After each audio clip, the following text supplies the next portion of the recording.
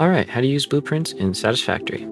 First, you have to find the blueprint you want to download. If you saw a YouTube video, check for a Google Drive link or a Discord link.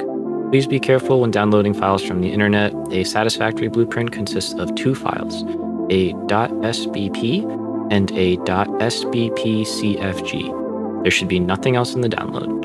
Only click on links or download files from channels or sites that you trust.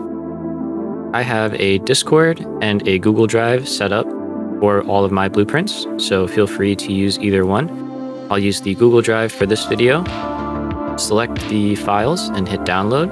It will compress everything into a zip file and open it up with your downloads here. So we're going to go ahead and just save this to our downloads. Another excellent source for community blueprints is satisfactorycalculator.com. Among being one of the best Satisfactory resources on the internet, it also houses a massive community-made blueprint directory. It is a little difficult to find particular designs, but it can have some really excellent designs. But again, exercise caution as always when clicking and downloading files from the internet. All right, so once you have your files downloaded, we're going to hit Windows R. That's going to bring up this window here, and you're going to type %local app data % and hit enter.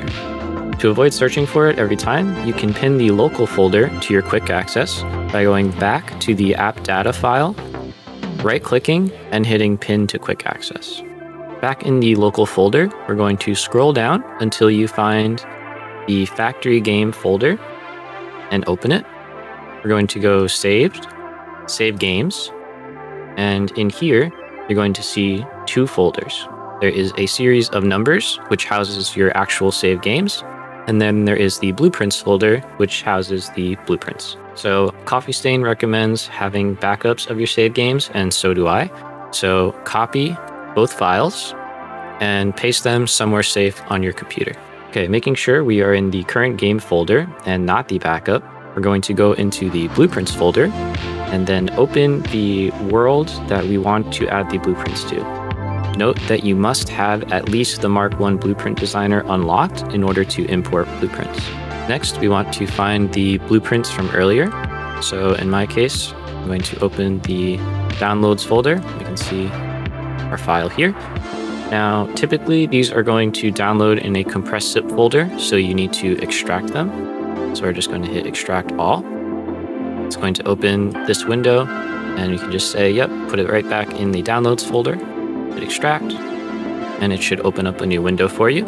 So we can see we have the same files that we have here in our Google Drive, everything transferred over. Now all we need to do is click and highlight all of them, and we're just going to drag them over into the correct folder for our world. You can see they've all shown up here. We can then launch the game and verify that the blueprints have transferred over, which we can see that they have. So that's all it takes to use blueprints in Satisfactory. If you found this video helpful, be sure to leave a like and subscribe.